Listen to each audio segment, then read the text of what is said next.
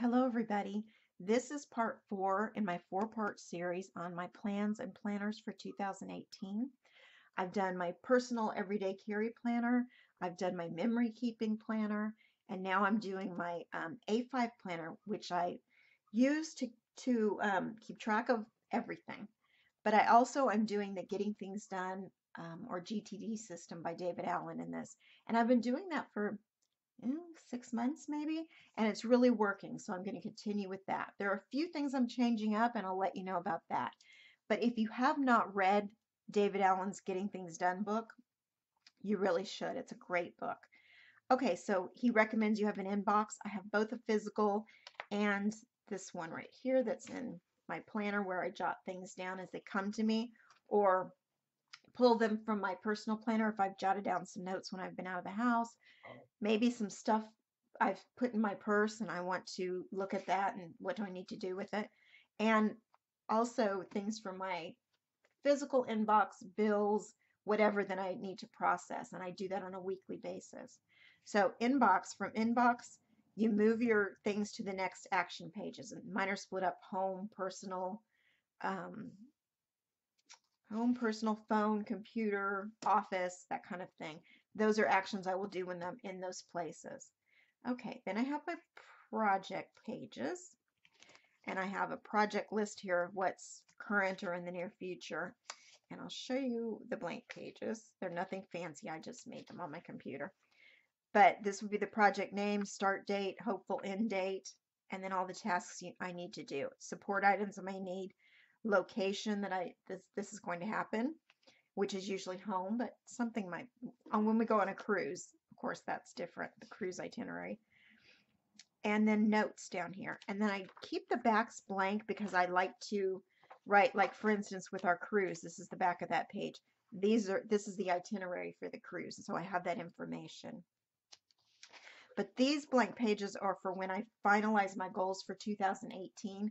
I will do quarterly project pages for each of those goals. And then I have a reference section, which is pretty much business related. A someday section where I just jot down things I may want to do in the future. Okay, I'm not going to go through the whole GTD system because I have done that before, and I may do a sort of walk you through a weekly review next year. So that's one of my plans. Okay, so first I have the blank monthly calendar, and I filled the January one in with all the important dates for my family and when I'm going to be out of town, that kind of thing. Then after my monthly, I have these new pages. I have some budget pages and fitness pages.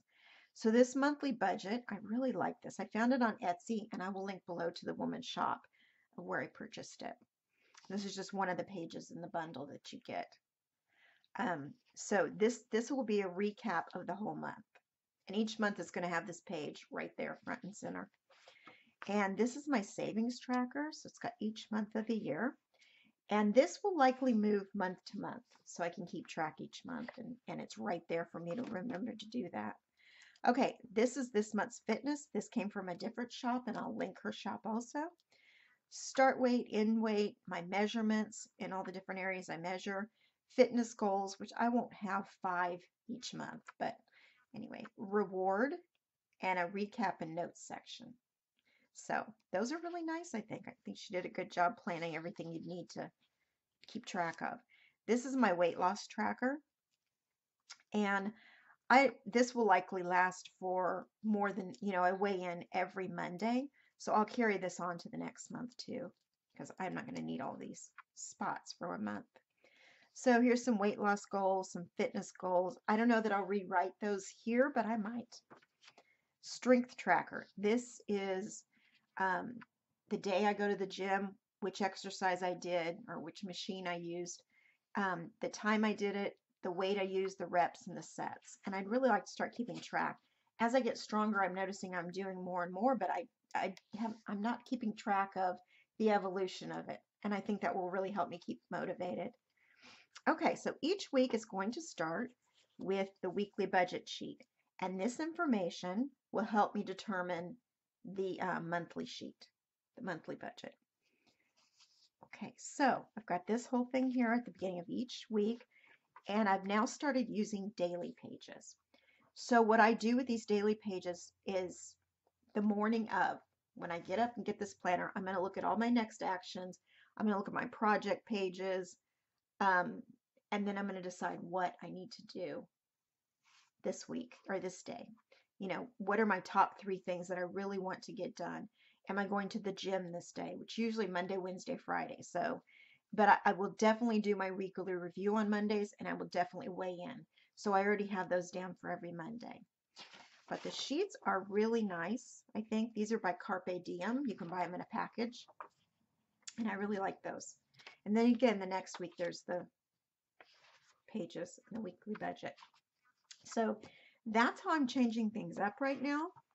I will I will go over everything in January and see how it's changed, how it's evolved once I've got my goals set in here. I'm really looking forward to finalizing my goals and getting them set up in here on project pages. But that's it. This is my A5 GTD system. And I hope you all have something in place for next year of how you're going to keep yourself organized, on track, and everything. Thanks for watching, everybody. Happy planning.